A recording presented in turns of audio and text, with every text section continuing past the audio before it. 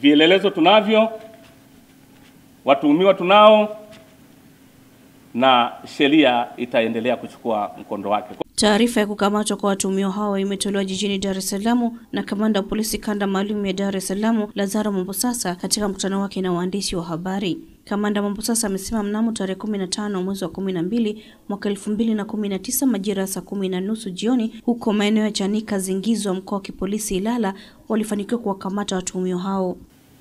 Mnamo tarehe 15 mwezi huu wa 12 2019 jeshi la polisi na wadau hao lilifanikiwa kule Chanika eneo la Zingiziwa, lilifanikiwa kumkamata mhalifu sugu ambaye amekuwa anajihusisha na uendeshaji wa kiwanda cha kutengeneza fedha bandia ambazo nitawaonyesha punde.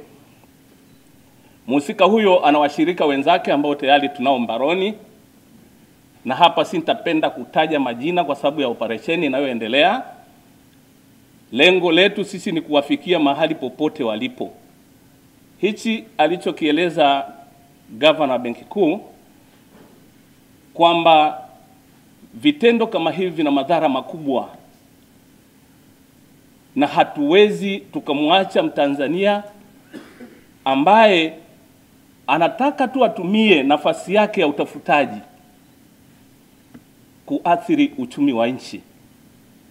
Jeshi la polisi tukiwa na dhamana ya kulinda maisha ya watu na mali, lakini kusimamia sheria za nchi.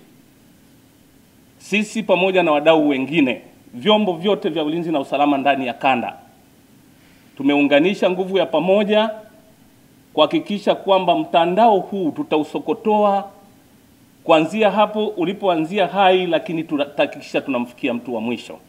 Mmeweza kukamata noti bandia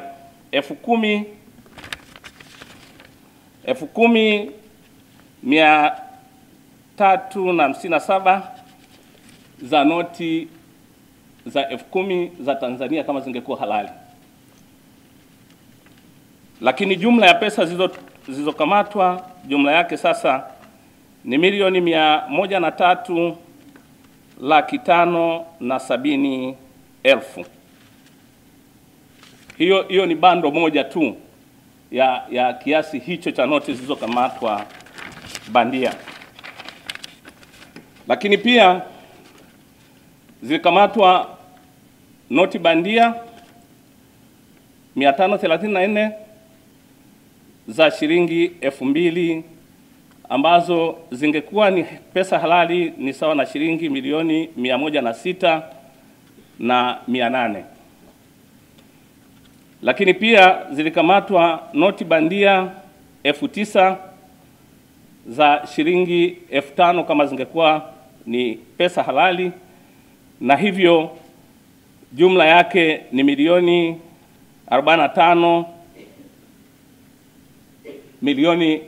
45 na shilingi 300. Kwa hiyo kiwango hiki nacho kilikuwa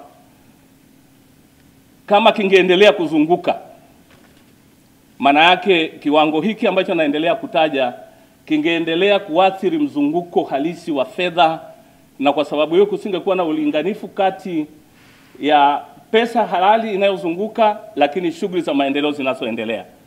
Lakini zilikamatwa pia US dollar feki 133 ambazo ukizikonvati kwa pesa ya Kitanzania kama zingekuwa ni halali basi ni shilingi milioni 304,679,829. Hizo ni dola feki ambazo tutawaonyesha pale.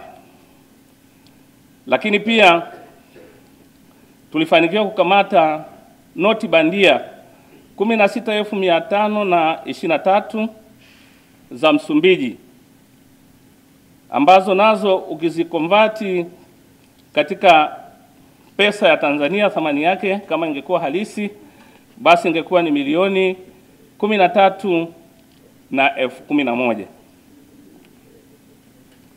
Lakini haikuishia hapo, zilikamatwa pia noti bandia 2270 za demokrasia ya Kongo au Kongo DRC, ambapo kama ingekuwa ni pesa halali na ziko kwenye mzunguko, basi kiasi hicho ni sawa na milioni 7,532,000. Noti bandia pia iliweza kukamatwa moja yenye shilingi moja yenye thamani ya shilingi 200, hiyo ya Kitanzania. Lakini pia ilikamatwa noti nyingine moja ambayo ni ya Malawi, nayo ilikuwa na thamani ya shilingi 500 kama ingekuwa ni fedha halali. Mhusika alikuwa anaendesha kiwanda. Ni kiwanda.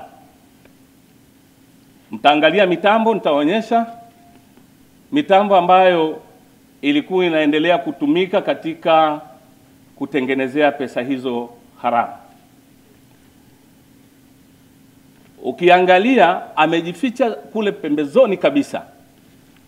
Anaelewa operation za katikati ya jiji zinavyoendelea, kwa hiyo alienda akawekeza pembezoni, na taarifa tulionayo hata familia yake alikuwa anaifanya kama mabusu. Hakuwaruhusu watoke kufanya shughuli wakiwa huru. Kama mtu anatoka, anamchukua kumpeleka na kumrudisha na kufunga. Yote yale alikuwa anajaribu kujidanganya kwamba kwa kufanya hivyo taarifa hizi hazitaweza kutoka na ataendelea kuhujumu uchumi kwa kadri alivyokuwa anafikiria. Jambo ambalo lilikuwa ni kujidanganya tu. Ni swala la muda tu, tumemfikia. Vielelezo tunavyo, watuhumiwa tunao, na sheria itaendelea kuchukua mkondo wake. Kwa hiyo niombe kabla ya kwenda kuonyesha vielelezo, nirudie kuomba na kutoa, kwanza niwaombe wa Tanzania kwa kupongeza wale ambao walianza kwa Mheshimiwa Ole Sabaya, mkuu wa wilaya Hai, kumpa ushirikiano wa utoaji wa taarifa, na mwanzo mwema wa matokeo haya ukaanza. Watanzania wengine waige mfano huo. Tupewe taarifa. Sisi kwetu taarifa ni mtaji. Tukipewa taarifa za uhalifu na uhalifu tunazifanyia mchakato, tunazichakata na kuzifanyia kazi mara moja, na mwisho ni mafanikio haya.